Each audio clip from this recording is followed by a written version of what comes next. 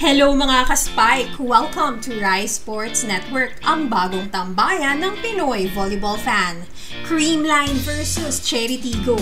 Bakbakan kung bakbakan. Salpukan ng dalawang finalists last year.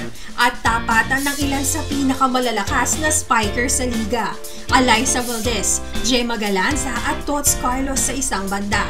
At Din Santiago Manabat at Maylin Paat naman sa kabila. Siguradong hindi makakalimutan ng Cool Smashers kung paano dinurog ng bawat booming spike ni Din at ng bawat error ni Tots ang kanilang pangarap na championship noong 2021. Sapat na motivation kaya ito upang maghiganti at pauwiin ng maaga ang defending champions ng PVL. Pero ano nga ba ang numbers sa likod ng tapatang ito?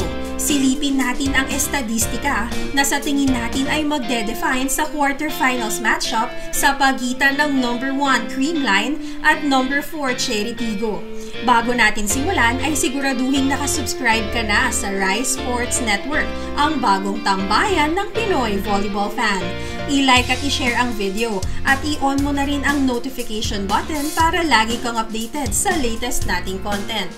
Ang tail of the tape na ito ay hatid sa inyo ng Active White L-Glutathione. Sugod na sa Watsons, Mercury Drug, Save More, SM Supermarket, Walter Mart, Fisher Mall, KCC Malls, Shopee, Lazada at iba pa.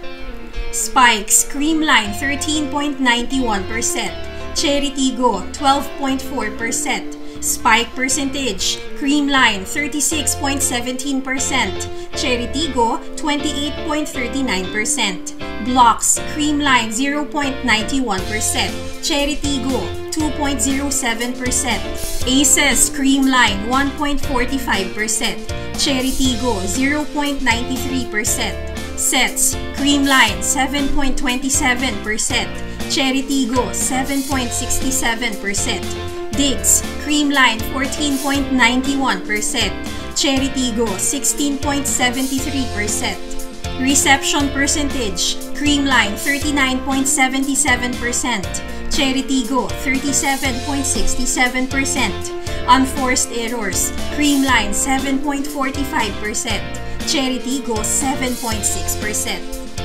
At yan na nga ang ating Active White L-Glutathione tail of the tape. Sa tingin mo ka-Spike, sinong mananaig sa tapatang ito?